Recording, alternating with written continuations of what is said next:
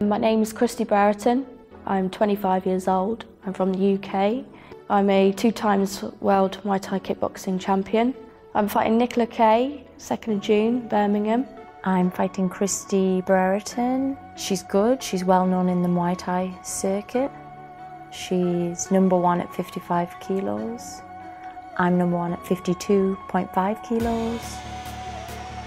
I was very committed at a young age. I had to give up a lot of my time. I wanted to do it for fitness. I went along to a little class. I didn't know what to expect.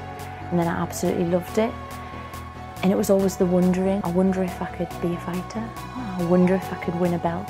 I wonder if I could be one of the best. I wonder if I could fight on glory. So my first knockout was when I was 13.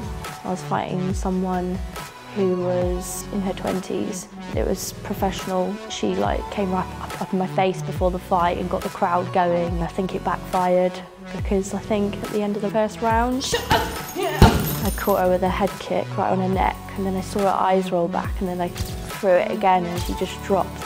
And that moment, the whole crowd just went quiet, and then a big applause like that. I have recently quit my job, so I wanted to pursue my passions, fighting and train full time. Just you keep moving forward and keep pushing yourself and see where you can get with something. I just want to take it all the way. I suppose at school I was a shy, normal girl to the teachers, and they didn't really understand what I did outside of school life. I'd be on a strict eating plan at school, and I'd be sat there with my tub of rice and chicken, and the kids next to me were going, "Ugh, what's that smell?" And you'd be like, "Oh, hiding your stuff." But to be honest, I didn't really care because I had quite a strong mind. Because I always dreamt that I would be doing this sport in years to come.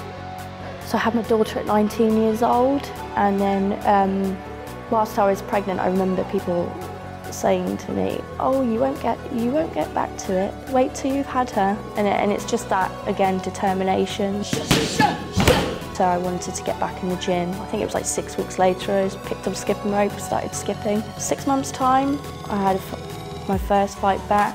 I think I've got a style that, can cause an upset. What I bring to the ring as a fighter, I'm exciting. I'm always down for a scrap. I'm very forward.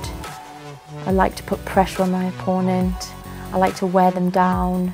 Really, I have a style which can adapt very good with my kicks, knocking people out with head kicks, push kicks to the face. To win a glory contract after this fight would be absolutely amazing.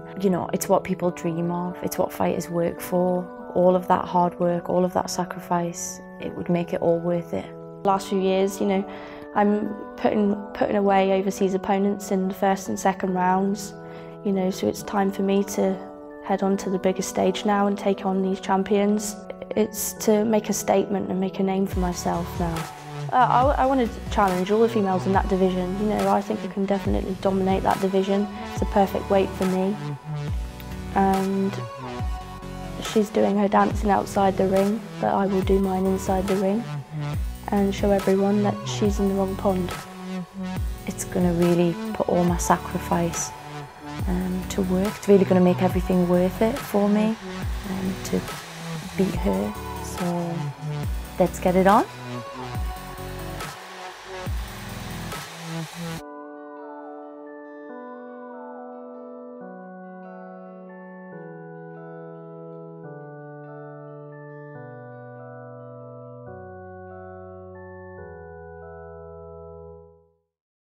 Are you ready for glory?